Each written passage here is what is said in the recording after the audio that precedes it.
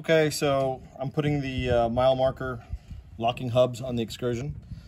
The original ones that are on here are stuck. They are not going anywhere. So I got these little babies. Very nice. These things are solid. I'm going to show you real quick. Check this out. Look at that. This thing is just a hockey puck of steel and anger. This is a very serious item. I already put the other side on. Mama's filming, so here we go. So check it out. The part number is 449SS stainless steel. These are about half the price of the Warns, and I had Warns on my Bronco, and I gotta tell you, the build quality on these mile markers, way better, in my opinion. So we're gonna install this real quick. Pop this little sucker off right here. Like that. Set this aside. Pliers. Pull this little sucker out right here. Oh look, it came with the whole thing. Even better. All right, I'm gonna set that down right there because it's nasty. Now, I'm gonna clean this up a little bit. There's a little flange in here. It's like a little cutout. You wanna clean that out really well. Right here. And I like to use my old t-shirts, old work shirts, and all kinds of stuff like that to clean parts like this out. But, I mean, actually, this thing's in really good shape. I did the hubs on this thing probably about, maybe 40,000 miles ago. Look, check this out. So anyways, after you clean that out, you gotta remove these two little bolts.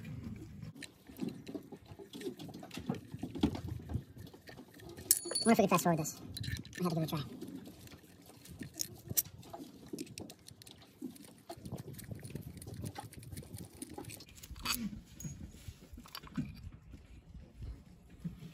Okay, watch the O-ring.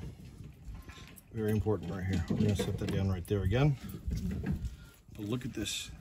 This thing weighs at least a couple of pounds. Solid. So what I'm gonna do with this, I'm gonna put a little bit of grease on here. Just a very light film.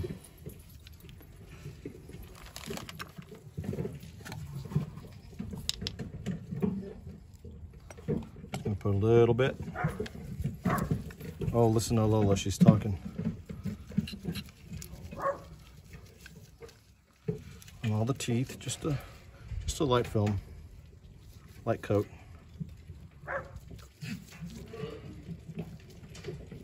And of course the goats are making all the racket back there too.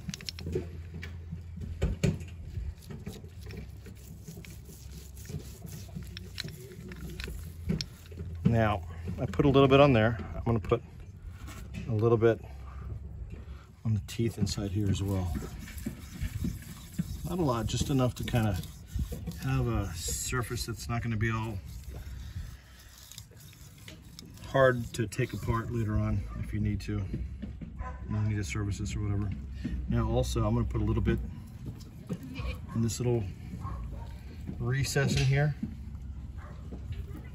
and make sure that's all good right there. Now, this is going to go in. If you can't make it fit, figure out what needs to happen. I need to line up the teeth a little bit. All right, there we go.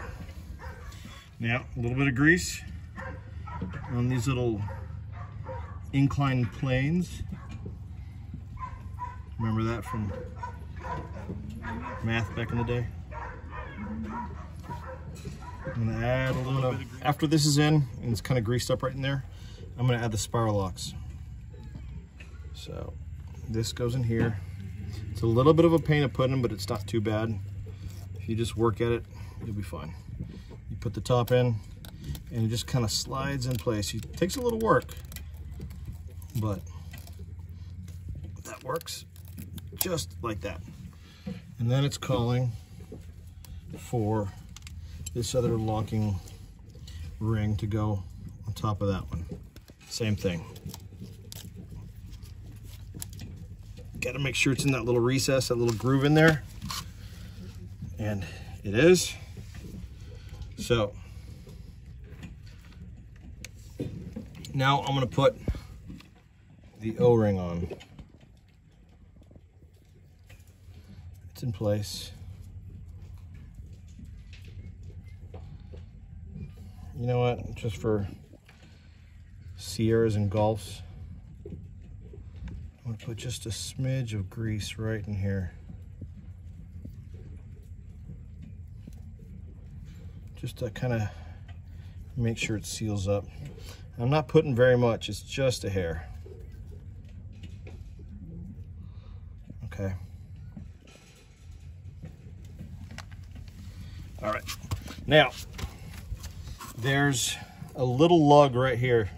If you ignore my torn glove, there's a little lug right there. There's a little recess on the inner hub. Right in there, you got to line them up like that. Boom. Put that right in there. Get it started. Whoa. Got away from me. Let's try it this way.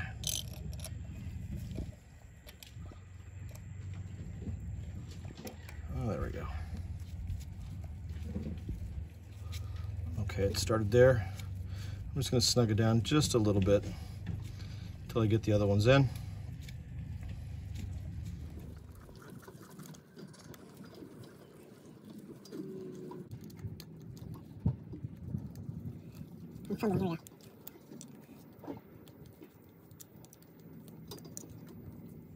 And that's it.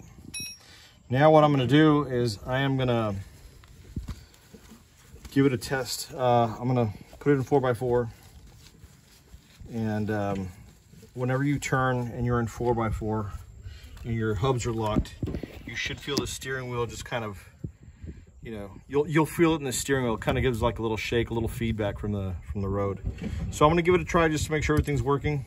But so far so good. Now, one thing, if you put these in, you might have a little issue if you don't like the way it looks, because this is a much taller unit than this Warn, so it's going to look a little goofy, a little wonky. So we're going to put it on, and you're going to see what I'm talking about. So if you're going to do this, this is something you're going to have to just kind of deal with. So inside that mile marker box, you get this little doohickey right here. And what this does is, because it's kind of hard to get a good grip on this, you put this right in there like that. Lock, unlock. Easy peasy.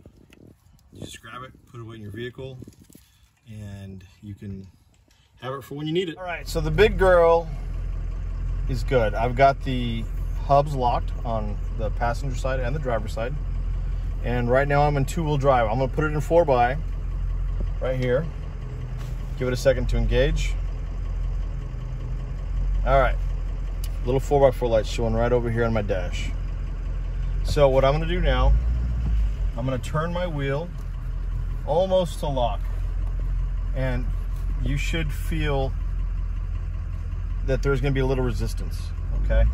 In this case, I do feel it. I feel it, I can hear it. It's showing up on the steering wheel. 4x4 works. So, there we go.